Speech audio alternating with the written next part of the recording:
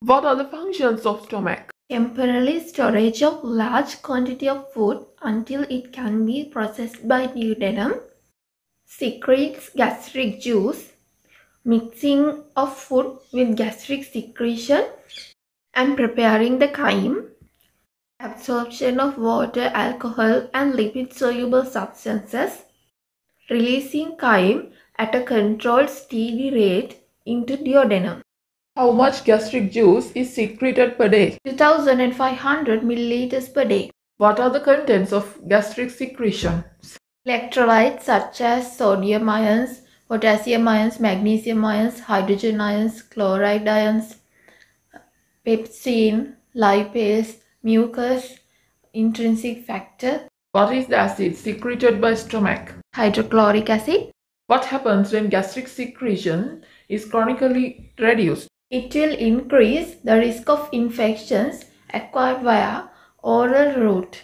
What are the functions of hydrochloric acid in gastric juice? It sterilizes the meal by killing ingested bacteria, provides necessary pH for pepsin to start protein digestion, facilitates iron absorption, stimulates the flow of bile and pancreatic juice, and stabilizes the intrinsic factor. What is the importance of stomach in vitamin metabolism? Dietary vitamin B12 binds to intrinsic factor which is in the gastric juice.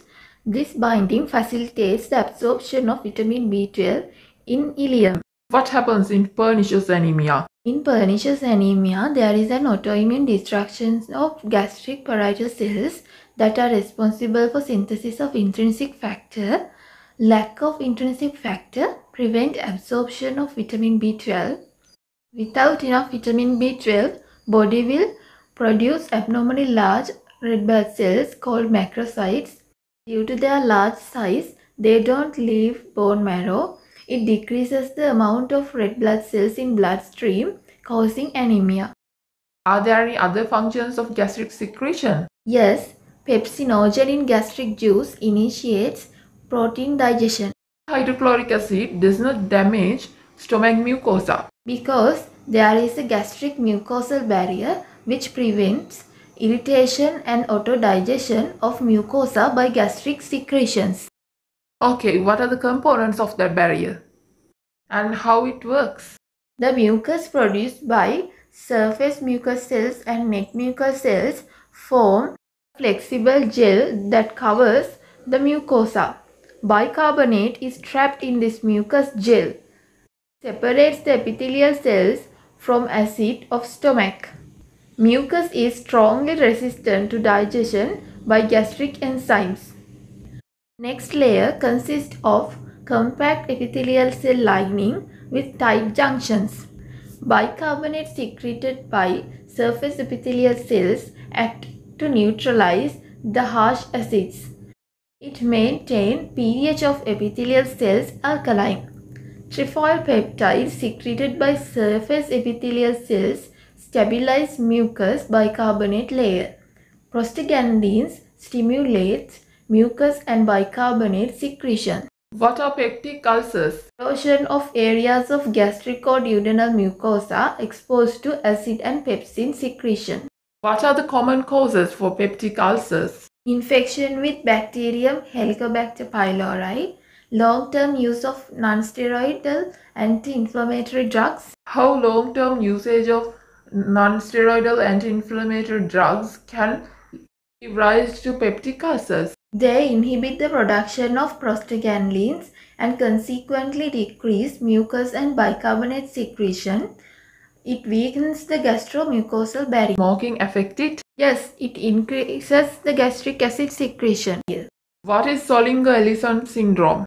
It is seen in patients with gastrinomas, a tumor that secretes gastrin, increased level of gastrin hormone, stimulates the acid production.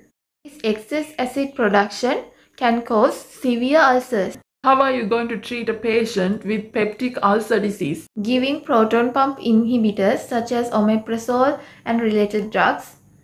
Giving antibiotics to eradicate Helicobacter pylori if present.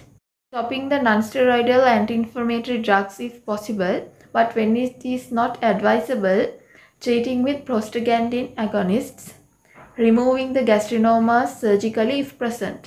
What are the lifestyle recommendations that you can give for this patient? Avoid stress, get an adequate sleep, avoid spicy foods and alcohol. What are the complications of gastrectomy? Dumping syndrome, vitamin B12 deficiency. What happens in dumping syndrome? When these patients get a large meal, the glucose in the meal is rapidly absorbed from intestine, so insulin secretion is increased. About 2 hours after meal, patient become hypoglycemic and present with weakness, dizziness and sweating. How to manage this condition? Avoiding large meals, avoiding the foods that have high concentration of simple sugars, consuming small and frequent meals.